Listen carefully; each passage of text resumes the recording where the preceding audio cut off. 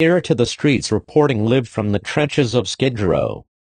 A COVID-19 patient has suffered from a painful 3 hours erection due to a rare complication from the virus.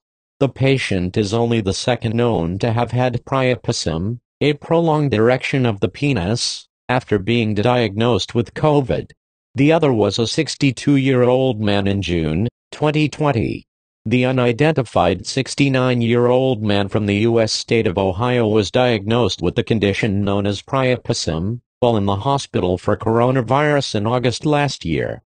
When his lungs began to fail, medics placed the man described as obese on his stomach for 12 hours, a technique used to help get air around his body. When he turned onto his back later that day, staff noticed that he had developed a huge erection. According to reports in the American Journal of Emergency Medicine, doctors believe COVID had caused blood clots in the man's penis.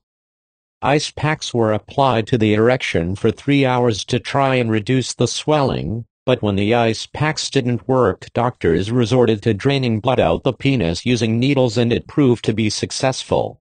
The priapism did not return. The patient remained sedated throughout. He was taken to the ICU and eventually died when his lungs collapsed and failed to recover. As the patient was unconscious, he cannot communicate the level of pain of the priapism, but the condition is known to be very painful and is known to cause long-lasting damage.